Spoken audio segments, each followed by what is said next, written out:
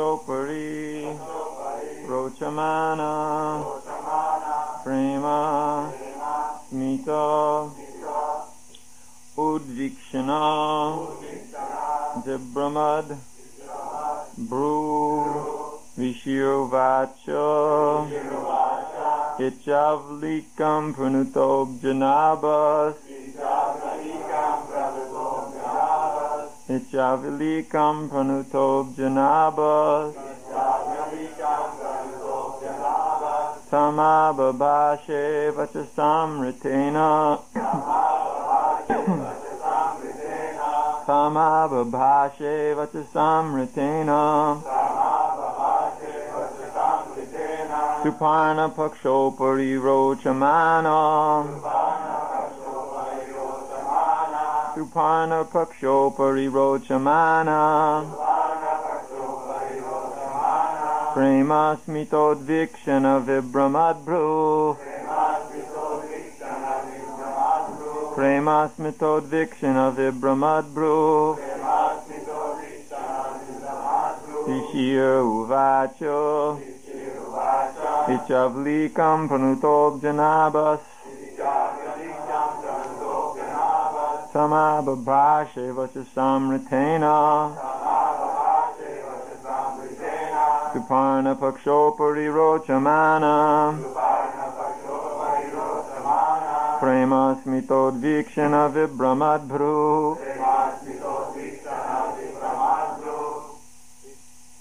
Translation.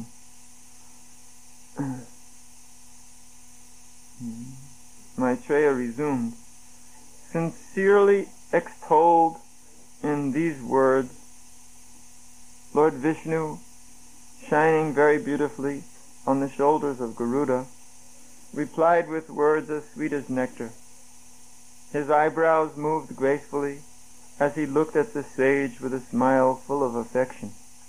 Purport. The word Vajasamritena is significant.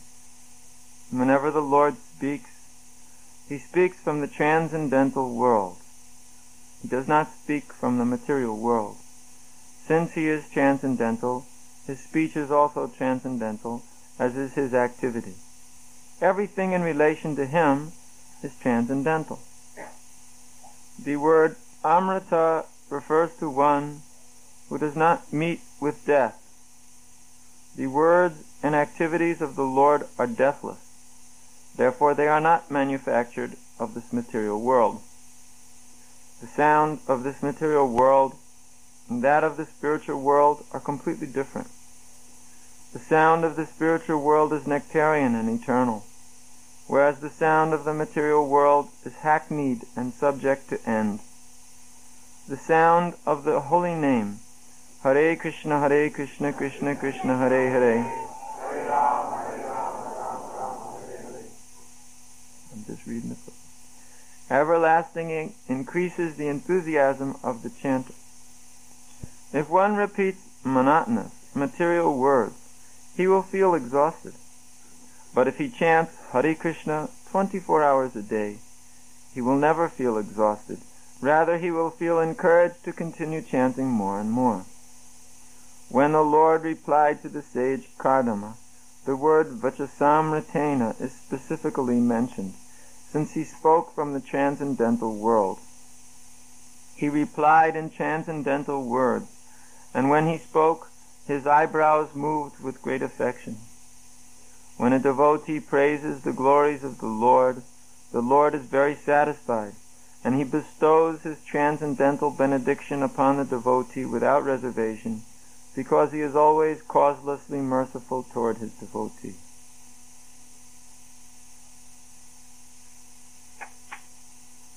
Ishir uvacha, ichi avlikam, panutob, abjanabas, tamaba bhashe vachasamritena, suparna pakshopari, rochamana, prema smitod vikshana vibramad bhru. Maitreya resumed, sincerely extolled in these words, Lord Vishnu, shining very beautifully on the shoulders of Garuda, replied with words as sweet as nectar. His eyebrows moved gracefully as he looked at the sage with a smile full of affection. So the Supreme Personality of Godhead, whenever He speaks, His words are sweet, like Amrita. Amrita is also a word which is used here in the material world. We speak of the word nectar. All languages have something which is similar, but sometimes they call it that condensed juice from a fruit. Sometimes they call it the bliss or so-called bliss of certain aspects of material sense gratification.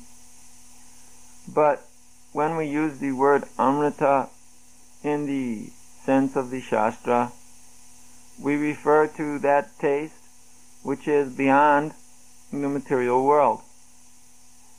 Now, of course, you will also find somewhere in the Shastras that sometimes the pleasures of the heavenly planets are called Amrita as well. But every word is known in terms of the context it is used. So when the Shastra uses the word Amrita to refer to the mundane sex life of the material world, even if it's of the heavenly planets, obviously it is meaning something very different than when it speaks about the Amrita which emanates from the spiritual realm.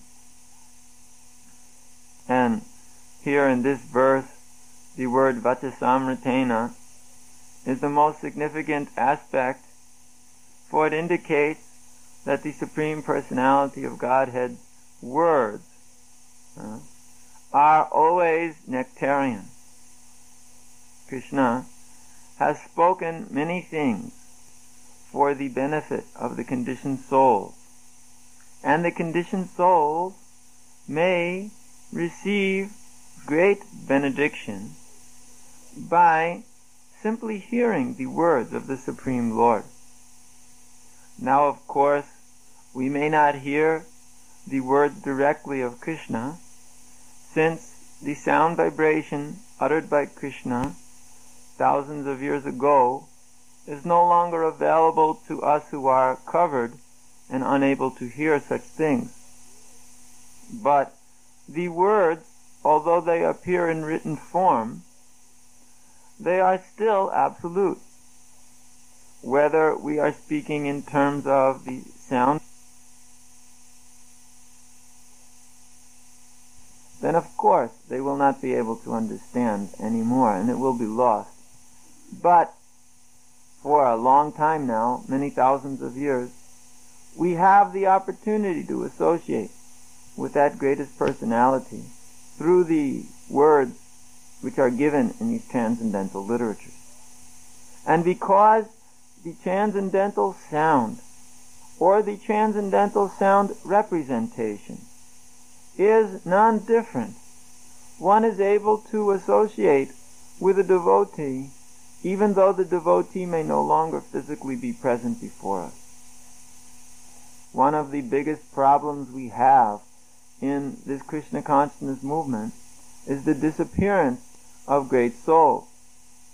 Of course, right now, we only have experience of the disappearance of Srila Prabhupada, and that is enough to cause devastation within this whole world.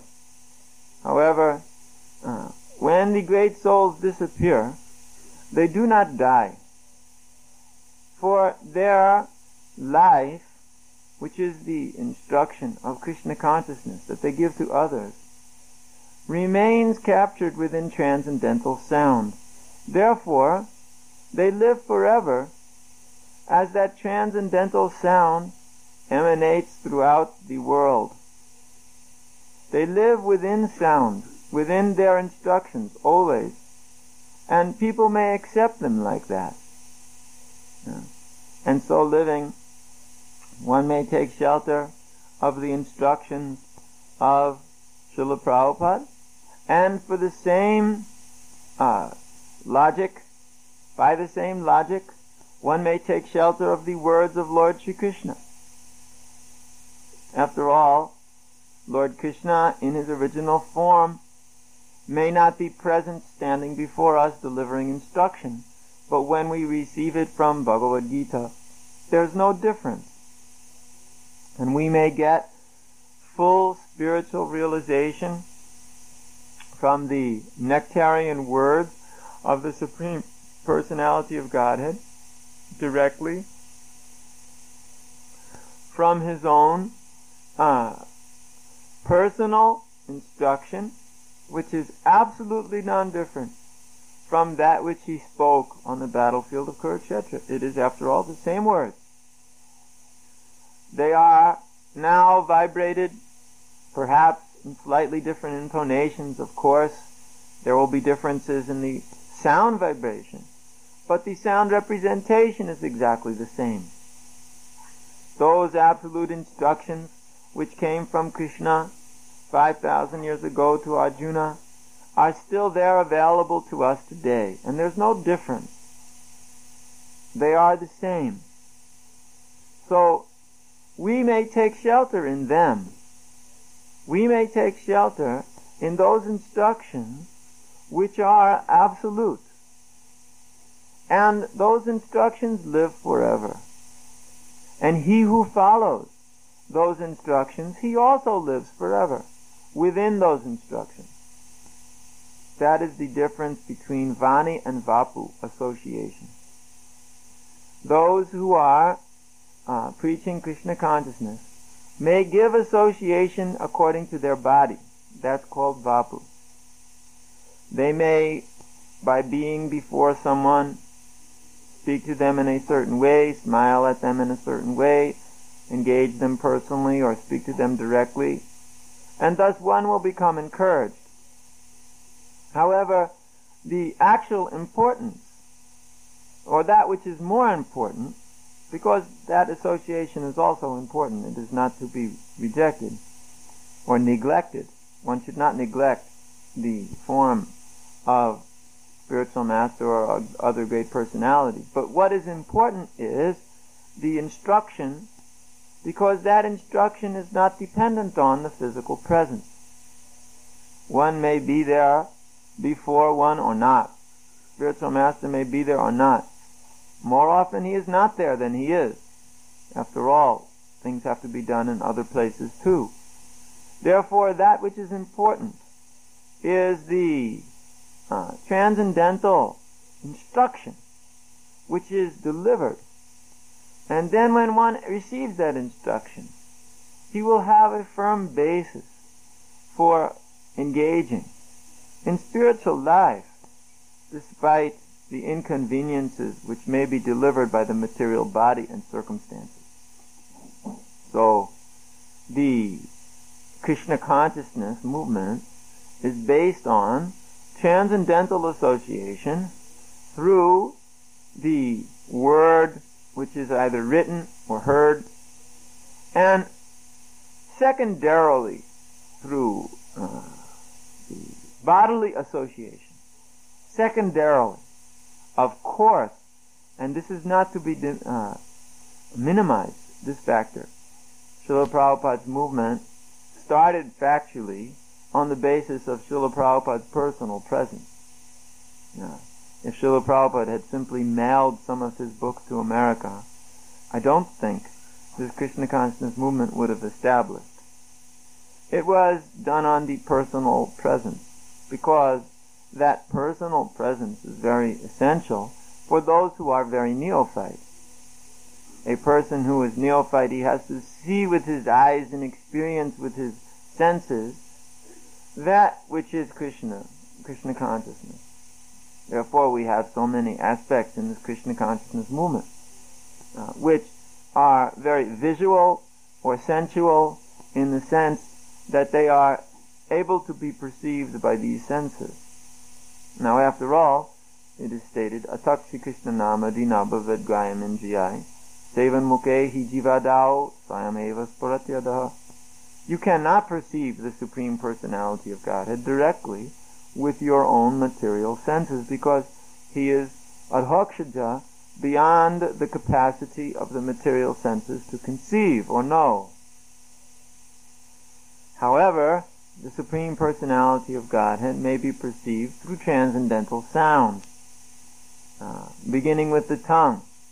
You may understand the Supreme Lord directly by the senses when they are transcendentally enlivened through the procedures and processes of devotional service. For instance, you cannot perceive the Lord with blunt material senses, but if you chant and hear the holy name of the Lord, Hare Krishna, Krishna Krishna, Hare Hare, Hare Ram, Ram Ram, Hare Hare, then you may perceive the Lord through that sound vibration. Now, sometimes in the beginning, one has difficulty to understand how that sound vibration is Krishna himself, because one cannot see Krishna just by seeing a sound. In fact, we don't understand the concept of seeing sound. This is a very difficult concept for us to understand. Of course, some who are very musically minded, they may see sound as geometric patterns. They may see it. Of course, that is a bit of a development. This is not actually so spectacular, since all of the sensual perceptions come from sound. After all, sound is the original, in the gross sense, the original sensual perception. From the ether, the sound is produced, and the organ of perception of sound, the ear, is also generated. So we find that the initial stage is the ether, and then from the ether comes the air, and within the air the touch sensation is produced, and the skin is generated, the organ of reception. Then from the air the fire is generated, and from the fire we find the form is manifested, because fire has form. You cannot see air or ether. And then the eye is generated in order to perceive that form. From the fire comes the water. From water we find that the beginning of taste is manifested. Krishna says himself, Asoham apsu konteya. He's the taste of water. That taste within water causes the tongue to be generated, and the earth manifests the smelling sensation because it has aroma. Due to the aroma of the earth, the nose is generated. So from the sound, all the other sensual facilities are generated. And therefore, within sound, all the other sensual facilities exist. In other words, all perceptions exist within sound. It is a question of understanding that. Even in the material world, you can understand this if you are a little bit sensitive. There are persons who can perceive within sound all kinds of things. But those things they perceive are entirely material. They may only perceive material things. This is the perception of the heavenly planet. But even there, the spiritual things, of course thing is not a very good word, but the spiritual existence may be perceived, may not be perceived directly, even by such sensitive persons. Because even though you may be able to understand how everything comes from sound, one cannot directly perceive spiritual elements by one's blunt senses. Therefore, one has to perceive through spiritual sound, and then develop his spiritual senses, and then he can understand spiritual things. Otherwise, it is blocked. It is not possible to realize. Everything comes from transcendental sound vibration. Anavritti Shabdat. Anavritti Shabdat. It is stated in the Vedanta Sutra at the end. Anavritti Shabdat. By sound vibration alone are we to be liberated. By sound vibration alone is emancipation received. Anavritti. To get freed from the entanglement of this material nature. Shabdat, Shabda Brahma. Shabda Brahman refers to that transcendental sound vibration which is beyond this material world.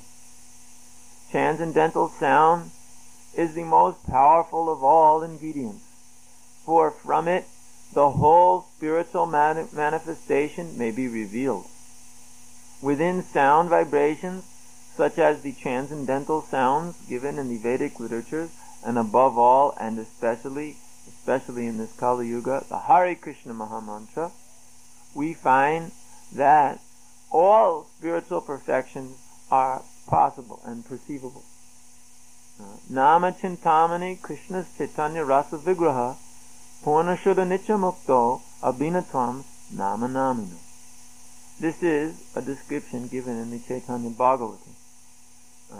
Nama Chintamani Krishna Chaitanya Rasa Vigraha. The holy name of Lord Shri Krishna Chaitanya, or Krishna himself, is the life, the transcendental life and energy. It is the embodiment of all spiritual energies. And it is the embodiment of all rasas.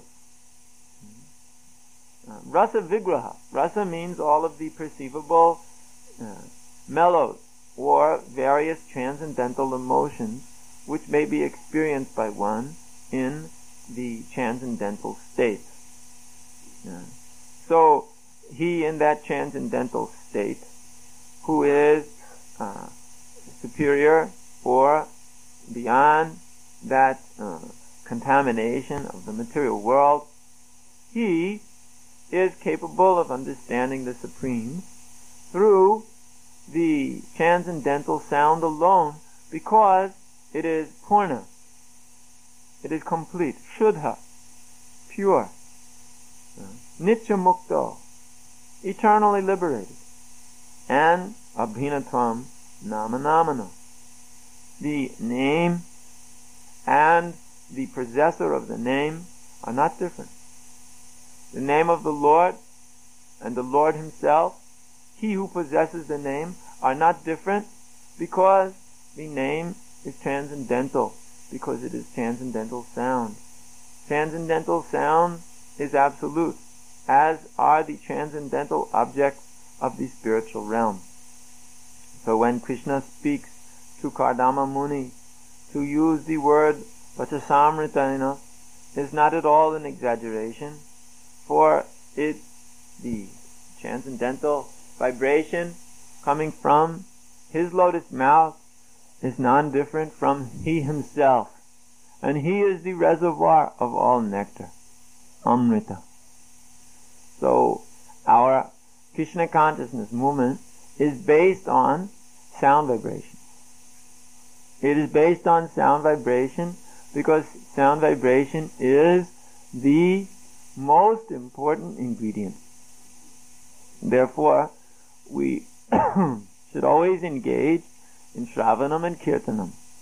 We should never think ourselves so advanced we don't have to engage in Shravanam and Kirtanam. It is very important and essential that we always engage in hearing and chanting the name and fame, the form, the glories, the pastimes, the words and instructions of the Supreme Personality of Godhead. For by such chanting and sincere hearing, our whole spiritual life will become perfected. And we must go on like this. We must do like that. That's very important.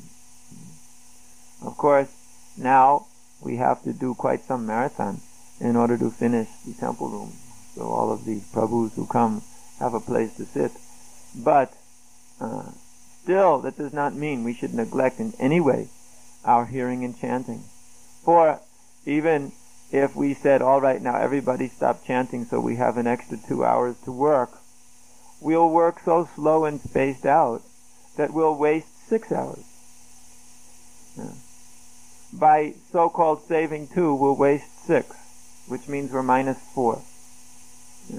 By chanting our rounds nicely and hearing them, we will save much time, because we will work more efficiently at the end.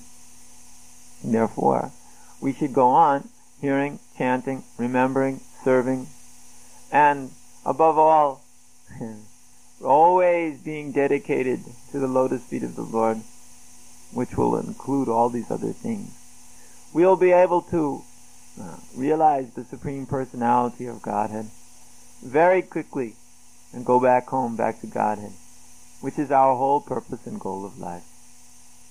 So I don't want to keep us very much longer. Hare Krishna.